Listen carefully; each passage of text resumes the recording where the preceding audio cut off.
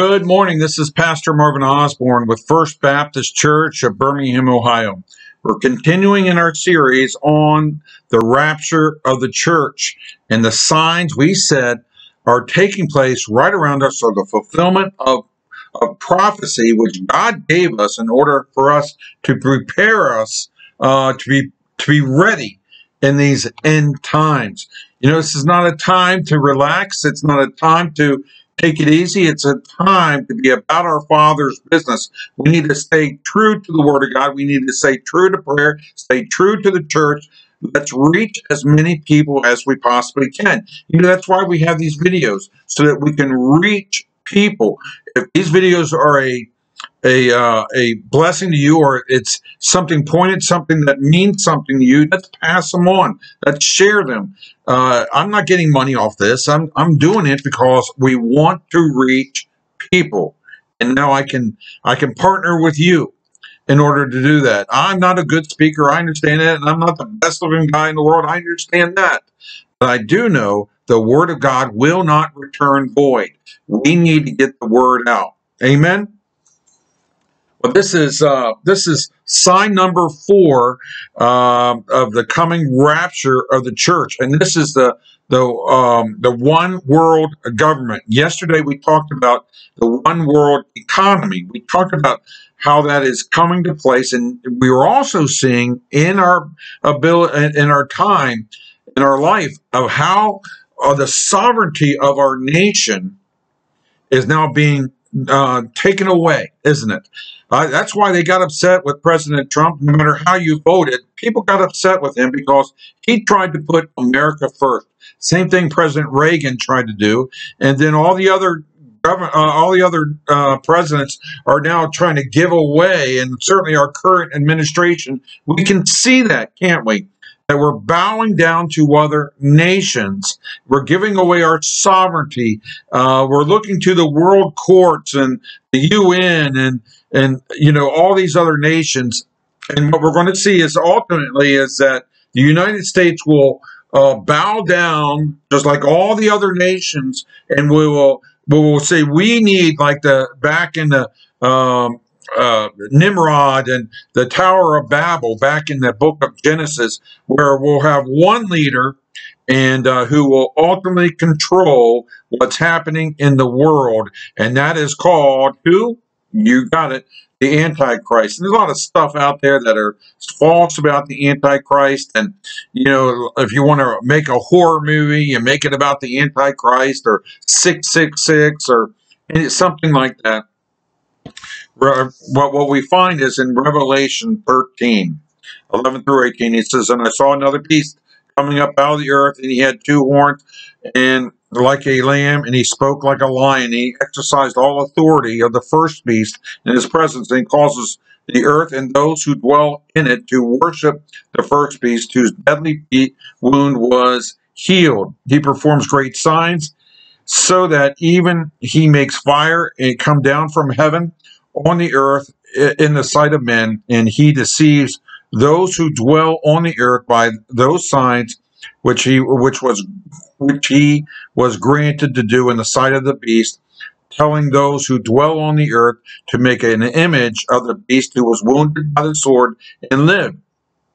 And he was granted power to give breath to the image of the beast, and that the image of the beast should both speak and cause as many as would not worship the image of the beast to be killed." So what we find here, and we're going to talk about this in the coming days, about a false religion, this world religion. And the world religion will be those people who will worship the beast, the Antichrist. He is supposedly, whether it's true or not, he will be killed and be resurrected and raised to life. Whether it's something that's AI, something that's manufactured so that people will see it, it looks real, but it's not, or whether the devil now raises this Antichrist back to life again. But apparently the world will think that this Antichrist will be killed and raised again. Those who have a nominal understanding of Christianity will say, this is Jesus Christ. He died and he resurrected from the grave. This must be God. And people will worship him as God. And the false religion, the false prophet will stand up and make an image and say, anyone who refuses to worship him will be killed. So we see this rise, this leader of leaders in the world. He'll promise peace, we're told, to Israel for 7 years, and he'll sign a peace treaty with Israel. And I believe at that point, the peace treaty will actually be the trigger effect that will cause the world to plummet into the Great Tribulation in his rise to power. And certainly he'll renege on that promise, and he'll eventually go and defame the temple and so forth. So you read all that, you understand what's happening. We see where the United States is. We see we have weakness in the White House. We have weakness in Congress. We have weakness in the Senate. We have weakness in the pulpits. We have weakness around the world. And you know what? The world is ripe. You look at pre-World War I, pre-World War II Germany, and don't you believe that we're not steps away from that hyperinflation that you'll need a wheelbarrow of money to buy a loaf of bread, because the dollar will be so deflated and the interest rates will be so crazy that the world will be ripe for a man who gets up there and makes promises that he will stabilize the economy, he will stabilize, and he'll bring everybody into his domination. That is the Antichrist. And so it'll be a wicked, wicked time. The rise of the one world government. We see that. We're steps away from that. We're not there yet. What will it take for us to get there? I think it'll take a global collapse. And what we see in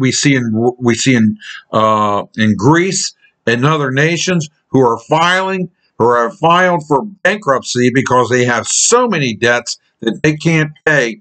And listen, I believe China is propping up the United States right now until that digital currency, as we talked about yesterday, comes into play. And then as soon as they begin to take their money out, we'll collapse with the other nations. And once we collapse, it'll be a domino effect around the world, which will give rise the need for it cause mass chaos, of course, and civil wars and all this other stuff. And then will rise this one world power, this government, this man of sin, this Antichrist, and he will bring everybody within his fist. Exciting times. Exciting times. That should not scare you, because you know what? Most believe that we'll already be raptured out of this church. Out of this world before all this takes place. And if not, if I'm wrong, you know what? God's still sovereign. God is still in control. He's never seen his righteous forsaken, nor his seed begging for bread. Our God, our Lord, is still on the throne. Amen. Amen. This is Pastor Marvin Osborne saying God loves you, and I love you as well. And I'll talk to you soon.